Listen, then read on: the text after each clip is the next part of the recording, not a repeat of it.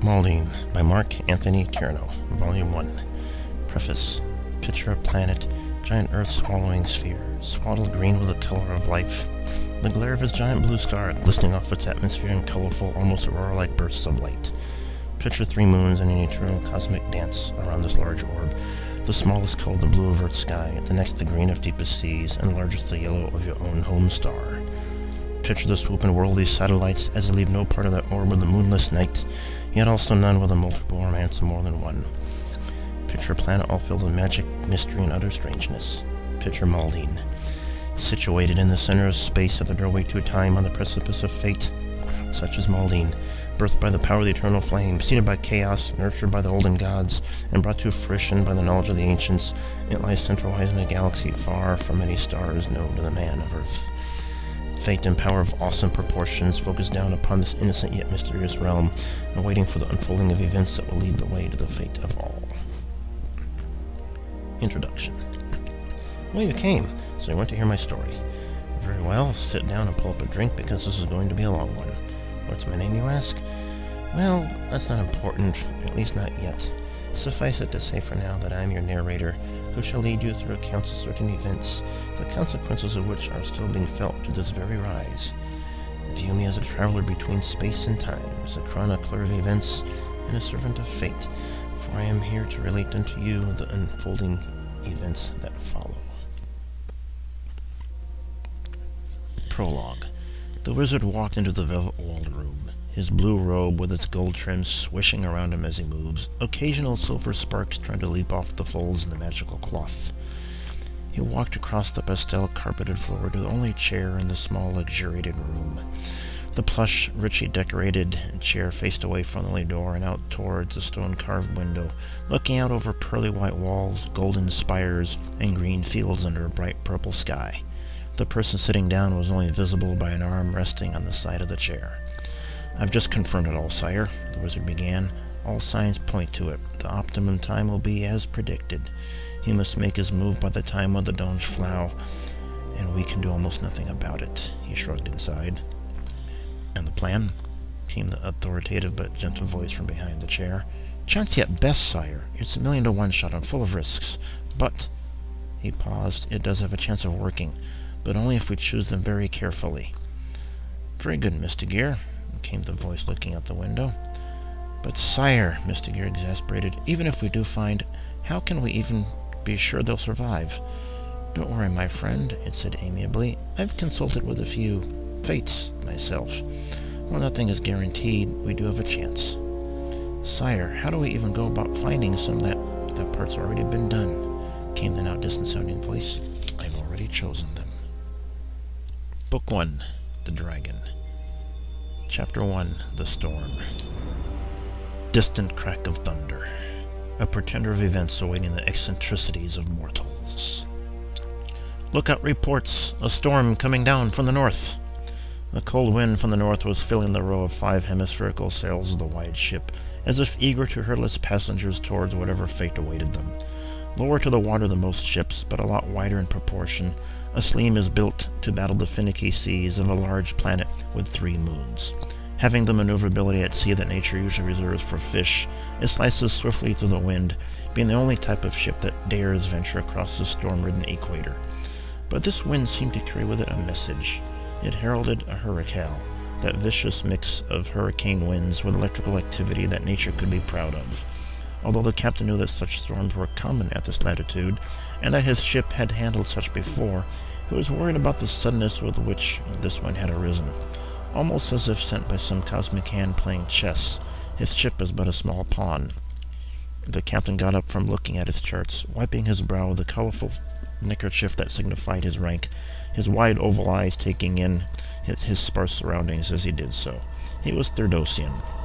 Tall, widely built humanoid race, the call of the sea strong in their blood, their prowess at sea legendary. This captain was most experienced with the sea than most of his race. He had heard the lookout's report, and went over to the small porthole to see for himself.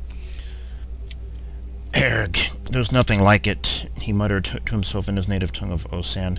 "The winds are all wrong for it, as well as the season. But nevertheless it's here, the biggest storm I've seen." Looking out towards the gathering dark clouds, He wondered at what evil force could be responsible. "'Tis unnatural," he whispered to himself. He paced back towards his desk and patted the ancient mounted sextant that he kept there. "Yes, this is going to be a rough time for my poor vessel." He glanced around his cabin. "Hold together, my proud ship." Thunderous crack. A peal of lightning cast a transitory scar across the face of the sky. They were on the deck as the wind sprang up from the direction out of which they had come, as if eager to be rid of them. Leaning casually on the rail, elven face in the breeze, was Eldar, with his mischievous twinkly eyes, shapely pointed ears, bright shoulder-length silver hair, and hairless chin. Beneath his common earthen-colored attire, he wore his ever-present but silent elven-wrought chainmail, it fitting like liquid silver upon his body, while his sword waited under his cape. Not caring about the impending storm, he was looking into the sky as if waiting for whatever fate might have in mind for them and their foolishnesses. Beside him was his young human friend Sabu. Rumpled brown hair, eyes alert with intelligence, his brown robes flapping in the cool breeze, plain but for the few markings signifying him as a recently graduated wizard of the lowest ranks. Sabu was of the white-skinned Katoan stock, having come from the middle of the large continent of Senevar, with its plush forests and single large central mountain range, a few hundred miles north of the harbor of the world. Sabu was making his first entry in a diary that he'd recently decided to start. RK 9990 41 Juxor. I am starting this diary because of a vague sense of impending events beyond our control. Though it's nothing that I can specifically point to, I still have a feeling that our carefree lifestyle shall soon change. Thus do I write this. Since this is my first entry, I'll start with a brief introduction. I am Sabu, recently former apprentice to the Archmage Thesdale, hoping someday to make my magical arts as good as are his. I travel with my friends, the elf Eldar, born, he says, in the elven woodlands in the northern part of the continent of Dagaloth, and Bronto of the same Katoan stock as myself, but of a more barbaric exterior. The truth is, though, that Bronto's more civilized than he likes to let on. We all met on Senevar about 4 wells ago, our wanderings then eventually bringing us to the fabled harbor of the world, home of the largest assembly of sailing ships of all types in the world. There we joined up with our mutual friend Kandal, priest of Indra, and a tough little orphaned, destitute kid named Kilgar. Despite his young age of 8, I feel that the tough little desert boy can well hold his own, like all of his race. Well, we got together and claimed a small island for ourselves, among the many in the Sea of 1,000 Islands, to establish it as a sort of a home, far away from the perils of our time. Actually, we've never really seen it, having made the deal through a broker, and there's nothing more there than a few huts for now. But we have hopes of someday building it up into a proper home. It'll take time, though, considering its extreme distance from civilization and the difficulty in getting supplies there. We now travel with a group of mercenaries towards an island rumored once to have been a lair of that dread wizard Myro. Myth or not, some say that even the gods fear him. The mercenaries go there for promised plunder, but me and Eldar have a different reason. While we were in the harbor of the world, we went to see a blind old gypsy soothsayer just for fun. She told us that our destinies were intertwined along with a third person we're going to meet, and that the key to our destinies lay within the very island towards which we now sail. We would have ignored it, but she seemed quite sincere and had this way of looking right through you with her solid gold eyes, even though she was totally blind. She also mentioned something about 3 nameless beings or such that we'd encounter, all rather mysterious, especially considering that she was of that rather rare gold-skinned race of humans called the Vina. All considered, we had a feeling that we'd better take her seriously. So we pooled our money, hired the mercenaries for the long journey, and then found a ship to take us south. The only real oddball in our company was a guy named Filmar that hired on with us for a rather low but extremely acceptable price. He keeps pretty much to himself, staying pretty clean and innocent, if you know what I mean. For now, though, I'm just going to take things as they come and worry about fates and stuff a bit later. Winds blow fierce as large watery fists rumble across the endless sea of churning inky blackness. Lookout reports the storm's going to be a big one. The frothy wind was kicking up the waves like some angry child. Sabu could feel an unnatural presence about it, an almost feeling of magic that his skills couldn't quite pin down. The bright blue sky was quickly turning into an angry violet as clouds rapidly began to assemble, with only the bright yellow of the largest moon Gamro balefully shining through the encroaching cover. He looked a bit distant as he thought a few things through. Eldar broke his friend's reverie with a slap on his back. "Why so serious a look?" He grinned widely. The elf had shown courtesy enough to speak to his human friend in the latter's native tongue of Selgish, that being the language spoken by most of the humans in this part of the world, and Sabu not being too well versed in the elf's own elvish tongue, he made quite a bit of use of that language recently. Sabu looked off into the wind, and then up at Eldar. "It's the wind. There's something wrong with it. Something unnatural." "The wind is the wind," Eldar shrugged with a grin. "What can be unnatural about it?" "Well, its speed and direction are all wrong. For this latitude and longitude and climacteric season, a storm of this type should only have a magnitude of about 36% as much and a directional—" "Hold it!" Eldar waved his hands back and forth. "How do you figure all this?" Eldar looked at him and replied innocently, "Why, I just did the figures for it in my head a few trids ago. It's really simple, really. You see, there's a set of equations that—" Eldar interrupted his friend before he could get any further. "Never mind. I'm sorry that I asked." Sabu shrugged and went back to his thinking. Eldar just shook his head. He never ceased to be amazed at his companion's continued display of intellectual ability. Nevertheless, he altered his own solution for the situation. "Forget the winds. There's nothing that can't be solved with a large enough mug of fine elven wine and a well-filled female," he smiled. He never did ever hold back in his opinions, thought Sabu.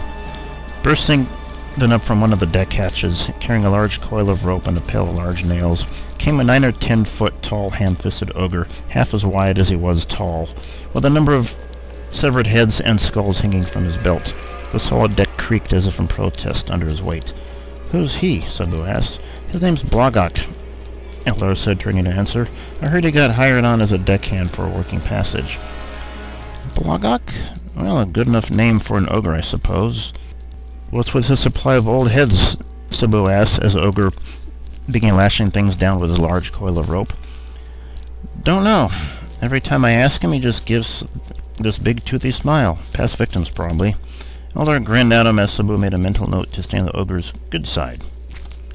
"Lookout report. Secure the ship for a big blow." The northern wind had a deathly cold chill to it, which was quite odd since they were just south of the equator. Sabu was certain that it was unnatural, if to judge by the way the crew members now hurried to their duties. The crew were trying to bring down the sails as quickly as possible, while the lookout was trying to get down from the crow's nest as fast as he could. A sudden flurry then swirled rapidly around and around the lookout, who grabbed frantically at the mast he was climbing down. The frigid gust seemed to whirl around him at the speed of sound, and then just as quickly blow off into the air, but leaving in its place the lookout as a frozen statue of ice, to then fall down and shatter upon the decks in 100 pieces like a cheap glass vase. The few members of the crew that were nearby were too busy keeping the ship afloat to notice this, though Sabu and Eldar were impressed enough to try to find shelter below. Eldar was halfway to the nearest hatch when he noticed that he had to go back and grab Sabu, as Sabu had delayed to look into the wind to figure something out. Eldar thought about having a long talk with his companion sometime. With a horrendous ripping sound, conflicting gusts of wind tore one of the main masts in half down to its base. This did catch the crew's notice, as even the fiercest of winds wasn't supposed to be able to do this. Some passengers went scurrying about, securing their possessions, while others tried to help out with the crew as more and more sails were shredded by the suddenness and ferocity of the storm. The storm had been too fast and powerful to bring down any of the sails in time. The captain came out of his cabin shouting orders, the well-trained crew following them despite their ever-growing fear. The captain was going to use every sailing trick that he knew to save his ship, the crew fulfilling his orders so efficiently that it was almost as if they could read his mind. Strive he did for safe direction to sail from the winds, but they came from everywhere at once. Orders were shouted as his legs held him to the deck as if rooted there. The ship became an extension of himself, its crew just but different parts of the whole. Then, as the captain was violently defying the storm, an elderly woman dressed in robes colored the blues and greens of the sea came up on deck from one of the hatches. She also had the wide oval eyes and build of the Therdosian race, but with limbs just starting to get in her old age. "You're supposed to be the ship's sea mage," he shouted at her above the roar of the wind, "so do something about this storm." She just but nodded, muttering to herself in a creaking voice as she then walked up the steps to the topmost section of the deck, the wind seeming to have no effect on either her robes or her aged hair.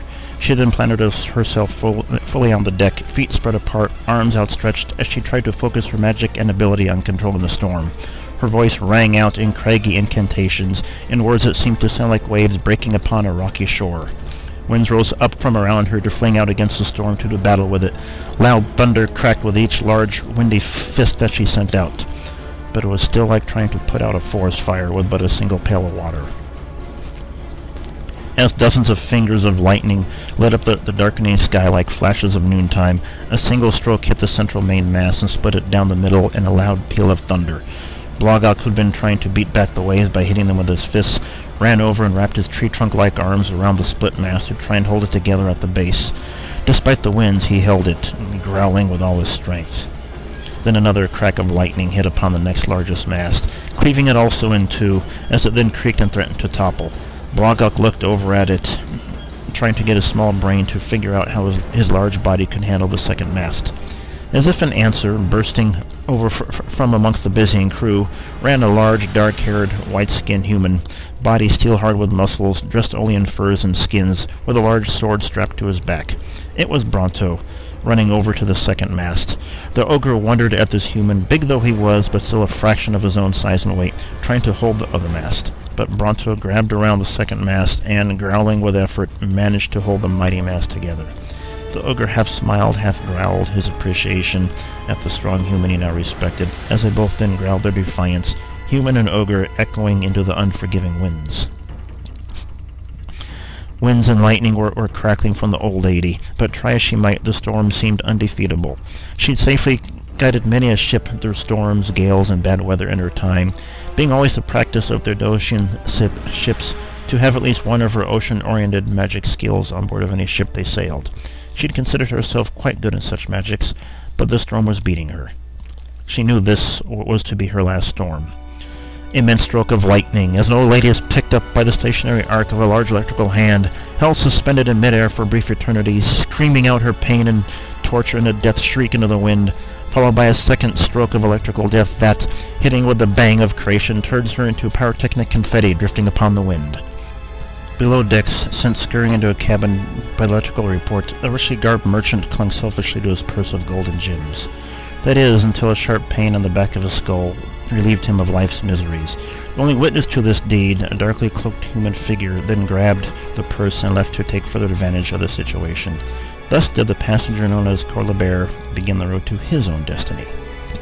The storm came down with a vengeance, buffeting the mighty ship like no toy in a hurricane had ever been so treated, much less a sling. The captain stood firm upon his ship, breathing his defiance into the sky, as he determined to either save his ship or make it quite costly for the unnatural storm to take it away from him. The one sound heard above the winds from miles away is that of the captain shouting his rage into a vindictive storm. But when the storm finally did end, so had the mighty ship, along with her captain and most of her crew. Left in its wake were some bits of driftwood strewn along a sandy beach, with the light from the bright blue sun overhead shining down upon the unconscious bodies of those that survived.